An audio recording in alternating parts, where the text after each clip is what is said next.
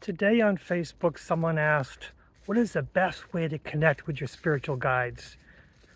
And my advice was, you have to be appreciative and thankful compassionately for the little things in life.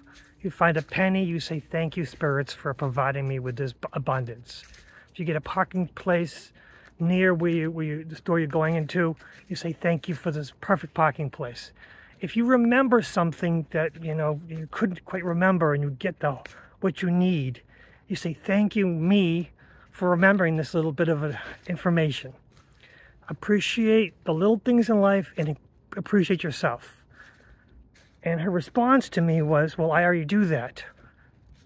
And it took me back because, there is no one perfect, best way for anything. You all have a unique spiritual path, and I figure someone who's already doing that would be so much in line with the spiritual path that they need, they wouldn't ask best practices.